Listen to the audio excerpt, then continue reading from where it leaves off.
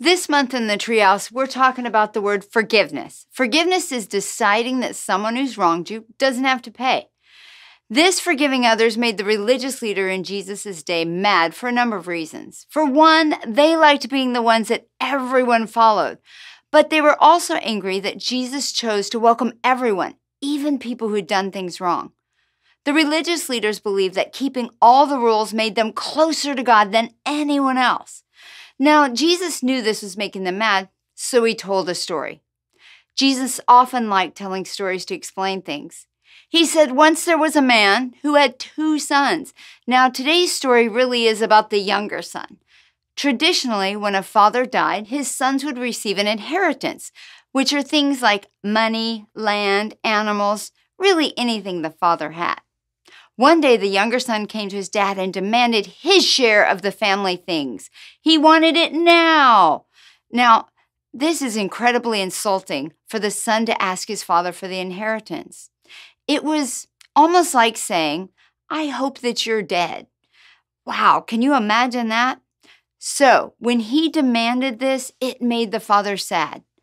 But the father decided, okay, even though he was hurt, he agreed to what the son said, and he shared the family things with him.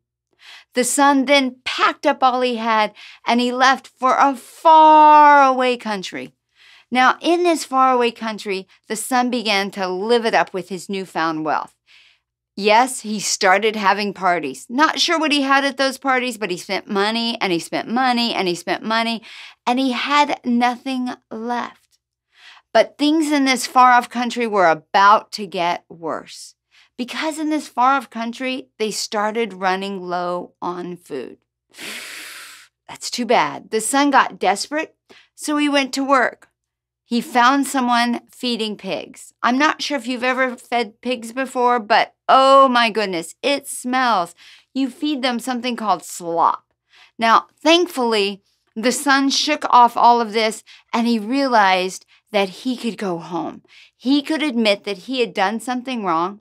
He could beg his father for forgiveness and be a servant in his father's house. After all, the servant in his father's house at least had food to eat, not pig slop. The son started off home. He saw his dad from far off, and his dad went, "Ah, it's my son!" And he started running to his son. The son felt so bad for all that he'd done. But even before he got a chance to say, "I'm sorry" to the dad, his dad yelled, "Quick! Bring the best robe! Bring him shoes! Bring him a ring for his finger! My son who was gone is now back. He's alive. I have found him."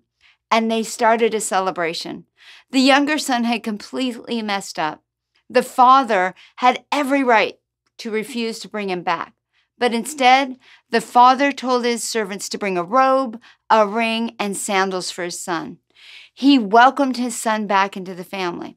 Not only that, but he threw a big party for his return. Wow, that's amazing. The father had freely given the young son forgiveness.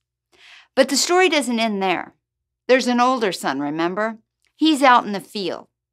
I'm wondering if he'll forgive the brother just like the father did. Well, you'll have to come back next week and find that out. Jesus probably told this story to illustrate a few different things, but one of those things is everyone needs forgiveness.